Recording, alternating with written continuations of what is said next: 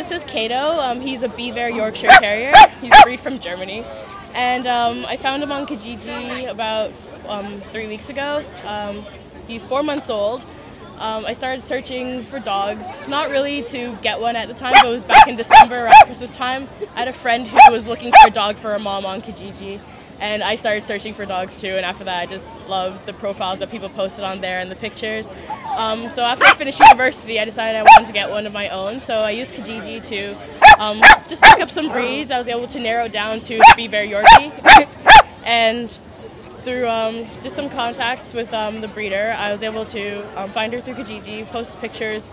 She was really friendly. She sent me pictures of Kato, sent me information about him, and was able to send the dog to me as well.